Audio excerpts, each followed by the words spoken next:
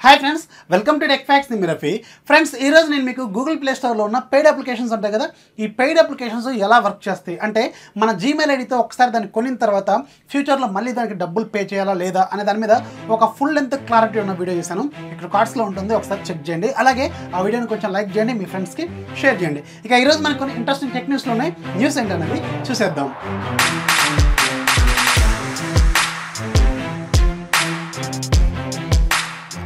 First news మనకి Xiaomi నుంచి. Xiaomi ఫైనల్గా ఈరోజు ఇండియాలో రెండు బడ్జెట్ స్మార్ట్ ఫోన్స్ని లాంచ్ చేసింది. దాంట్లో ఒకటి రెడ్మీ Y3. ఈ రెడ్మీ Y3 గురించి చాలా రోజుల నుంచి వీళ్ళు టీజ్ చేసుకుంటూ వచ్చారు కదా. 32 మెగాపిక్సెల్ కెమెరాతో ఒక ఫోన్ త్వరలోనే లాంచ్ చేయబోతున్నామని. సో ఫైనల్గా దీన్ని ఈరోజు లాంచ్ చేశారు. దీంతో పాటుగా ఇంకొక బడ్జెట్ స్మార్ట్ ఫోన్ కూడా లాంచ్ చేశారు. అది మనకి Redmi 7 అనమాట.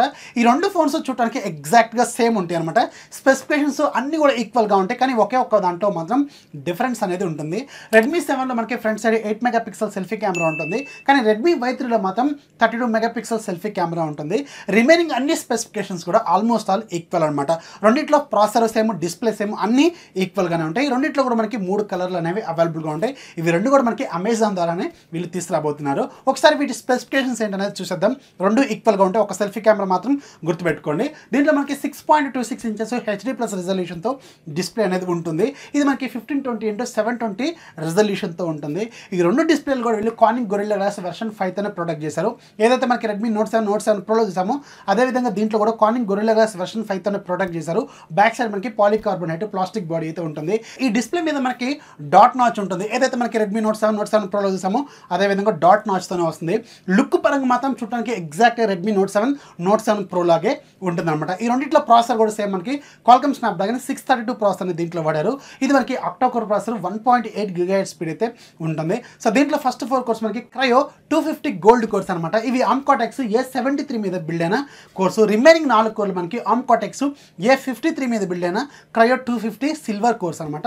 ఇది మనకి ఓవరాల్గా 1.8 GHz స్పీడ్ అయితే ఉంటుంది. 14 నానోమీటర్ మీద బిల్డ్ అయిన ప్రాసెసర్ అనమాట. దీంట్లో గ్రాఫిక్స్ మనకి Adreno 616 GPU అయితే ఉంటుంది. ఇక దీంట్లో ఉన్న బ్యాక్ సైడ్ కెమెరాలు కూడా almost all same. 12 megapixel main camera, దీని అపర్చర్ ఆఫ్ 2.2 ఉంటుంది. రెండోది మనకి 2 మెగాపిక్సెల్ కెమెరా, ఇది మనకి డెప్త్ సెన్సింగ్ కోసం యూజ్ అవుతుంది. దీంట్లో మనకి ఎలక్ట్రానిక్ ఇమేజ్ స్టెబిలైజేషన్ కూడా అవైలబుల్గా ఉంటుంది. Redmi 7లో మనకి ఫ్రంట్ సైడ్ 8 మెగాపిక్సెల్ కెమెరా ఉంటుంది. దీనికి ఎలక్ట్రానిక్ ఇమేజ్ స్టెబిలైజేషన్ అయితే అవైలబుల్గా లేదు. ఇక రెండోది Redmi Y3, దీంట్లో మాత్రం 32 మెగాపిక్సెల్ సెల్ఫీ కెమెరా ఉంటుంది. దీనికి ఎలక్ట్రానిక్ ఇమేజ్ స్టెబిలైజేషన్ కూడా అవైలబుల్గా ఉంది. సో రెండింటిలో కూడా మనకి 4000 mAh బ్యాటరీ ఉంటుంది. ఫాస్ట్ ఛార్జింగ్ మాత్రం సపోర్ట్ చేయదు. అలాగే మనకి దీంట్లో ఇచ్చే ఛార్జర్ 10 వాట్స్ ఛార్జర్ని ఇస్తారు. రెండింటిలో కూడా మనకి MIO 10తో వస్తుంది. Android 9 out of the box అయితే వస్తుంది అనమాట. సో ఇవి వీటికి సంబంధించిన టెక్నికల్ డీటెయిల్స్. ఇక ప్రైజింగ్ డీటెయిల్స్లో ఒకసారి అయితే Redmi 7 మనకి 2 వేరియంట్స్ ఉంటుంది. దీంట్లో 2GB + 32GB వేరియంట్ కాస్ట్ 7,999 రూపాయలు పెట్టారు, అంటే 8,000 రూపాయలు ఉంటుంది. ఇక రెండోది 3GB + 32GB వేరియంట్ 8,999 రూపాయలు పెట్టారు, అంటే 9,000 రూపాయలు.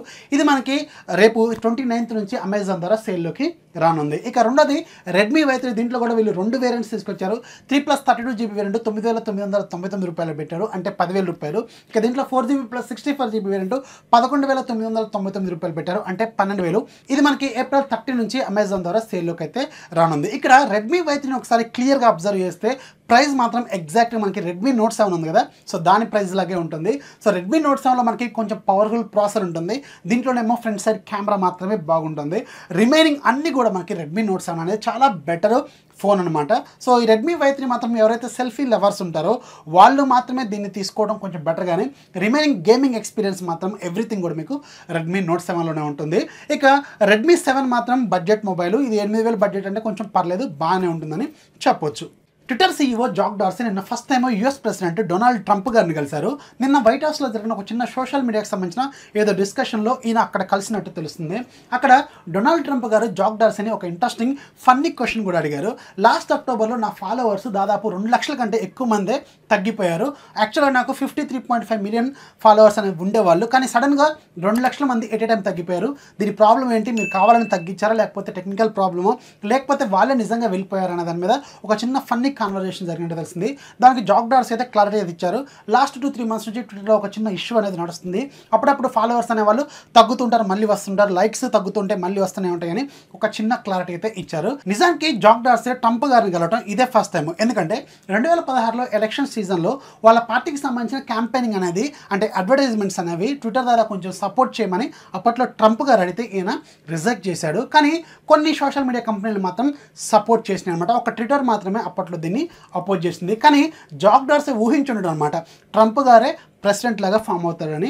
సో అందుకనే ట్రంప్ గారు ఒకసారి ప్రెసిడెంట్ లాగా ఫామ్ అయిన తర్వాత పార్టీ ఇస్తారు కదా, సో అందరికి పెద్ద పెద్ద వాళ్ళకి పార్టీలు ఇస్తూ ఉంటారు కదా, అప్పుడు సోషల్ మీడియా జైంట్స్ ఎవరైతే ఉన్నారో వాళ్ళందరూ సీఈఓలను పిలిచారు కానీ జాక్ డార్సన్ మాత్రం ఆయన పిలవలేదు. అండ్ అప్పటి నుంచి ఇప్పటి వరకు ఒక్కసారి కూడా ట్రంప్ గారు వీళ్ళిద్దరి మధ్య డిస్కషన్స్ అనేవి రాలేదు, అంటే వాళ్ళిద్దరి మధ్య మాటలు అనేవి రాలేదనమాట. సో ఫైనల్గా మళ్ళీ ఫస్ట్ టైము జాక్ డార్సన్ ట్రంప్ గారిని కలిసినట్టు తెలుస్తుంది. ఇలాగా రీసెంట్గా మన ఇండియాలో టిక్టాక్ని టెంపరీగా బ్యాన్ చేశారు. ఇటు గూగుల్ ప్లే స్టోర్లోనూ అలాగే అటు యాపిల్ యాప్ స్టోర్లో కూడా దీన్ని ప్రజెంట్గా రిమూవ్ చేశారు. కానీ ఎప్పుడైతే ఈ అప్లికేషన్ ఈ స్టోర్స్లోంచి తీసేశారో అప్పుడే ఈ టిక్టాక్కి క్రేజ్ అనేది ఇంకా బాగా పెరిగిపోయిందని గూగుల్ చెప్తుంది. గూగుల్ ట్రెండ్స్ ప్రకారం ప్రజెంట్గా మన ఇండియాలో బాగా ట్రెండ్ అవుతున్న వర్డ్స్లో టాప్లో డౌన్లోడ్ టిక్టాక్ అనే వర్డ్ ఎక్కువగా ఉందని తెలుస్తుంది. April 16th తర్వాత సడన్గా ఈ డౌన్లోడ్ టిక్టాక్ అనే వర్డ్ అనేది గ్రాఫ్ చాలా పెరిగిపోయిందని గూగుల్ చెప్తుంది. సో చూసారు కదా, ఎప్పుడైతే మనం ఒక దాని గురించి వద్దు అనుకుంటామో దాని గురించి ఎక్కువగా ఆలోచించడం అనేది పెరిగిపోతుంది అనమాట.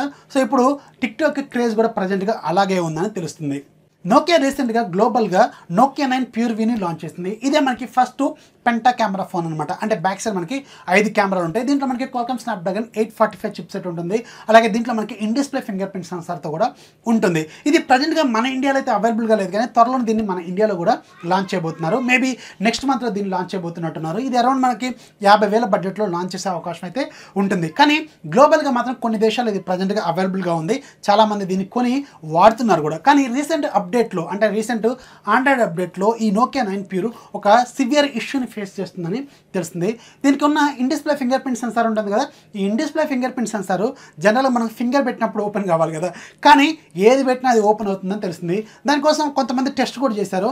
బబుల్ గమ్ ఉంటుంది కదా, ఈ బబుల్ గమ్ని దాని మీద పెట్టినప్పుడు కూడా అది ఆటోమేటిక్గా ఓపెన్ అవుతుందని చెప్తున్నారు. దీని గురించి వీళ్ళు ప్రాబ్లం ఉందని నోకియా కస్టమర్ సపోర్ట్ కూడా వీళ్ళు మెయిల్ చేశారు. అలాగే కొంచెం ట్విట్టర్లో కూడా అడిగినట్టు తెలుస్తుంది. వాళ్ళు దీన్ని ఏం చెప్తున్నారంటే సొల్యూషన్, ఒకసారి మీ ఫింగర్ ప్రింట్ అథెంటికేషన్ ఉంటుంది కదా, దాన్ని ఒకసారి మీ ఫింగర్ ప్రింట్ డేటాని తీసేసి మళ్ళీ ఒకసారి పెట్టి చూడండి అని వాళ్ళైతే సజెషన్ ఇచ్చారు. కానీ అలా చేసిన తర్వాత కూడా ఏది పెట్టినా సరే అది ఫింగర్ ప్రింట్ ఓపెన్ అవుతుందని తెలుస్తుంది.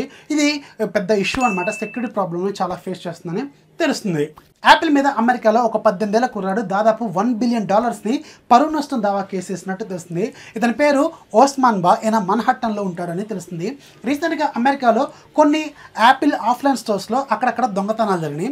న్యూజెర్సీ, బోస్టన్, మన్హట్టన్ ఇలాంటి ఏరియాస్లో ఈ దొంగతనాలు అనేవి జరిగినాయి. అయితే పోలీసులు ఈ దొంగతనాలు చేస్తున్న టీంని ఎంక్వైరీ చేస్తున్నప్పుడు అంటే ఇన్వెస్టిగేషన్ చేస్తున్నప్పుడు యాపిల్ ఆఫ్లైన్ స్టోర్స్లో మనకి సీసీటీవీ ఫుటేజ్తో పాటుగా మనకి Apple offline స్టోర్స్లో face recognition system కూడా ఉంటుందని తెలుస్తుంది. అంటే ఎవరైతే ఆఫ్లైన్ స్టోర్స్లోకి వస్తారో వాళ్ళ ఫేస్ డేటాని మ్యాచ్ చేస్తుంది అనమాట ఆ సిస్టము.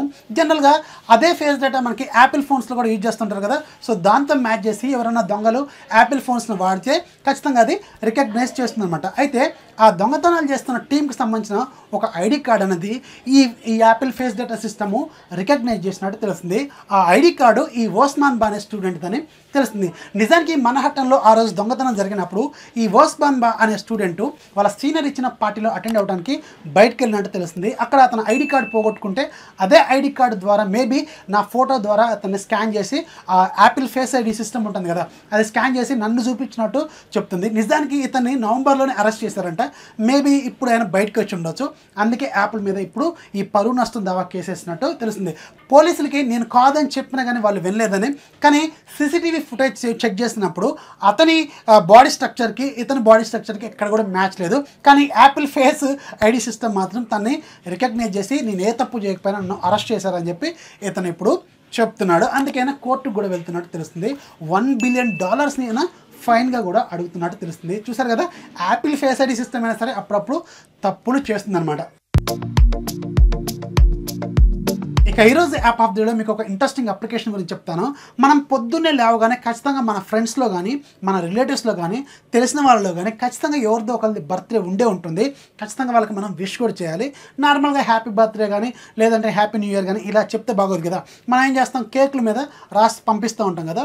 సో అలాంటి కేకుల మీద రకరకాల విషెస్, కొన్ని వందల విషెస్ రాసే ఒక ఇంట్రెస్టింగ్ అప్లికేషన్ అనమాట. జస్ట్ మనం ఏ కేక్ అయితే సెలెక్ట్ చేసుకొని దాని మీద టెక్స్ట్ అనేది మనం ఆటోమేటిక్గా ఇవ్వచ్చు అనమాట. ఇది ఒక interesting application, greeting photo editor అనమాట. దీని కాస్ట్ $210 ఈరోజు ఫ్రీగా ఉంది. లింక్ కింద డిస్క్రిప్షన్లో ఉంటుంది, ఒకసారి చెక్ చేయండి.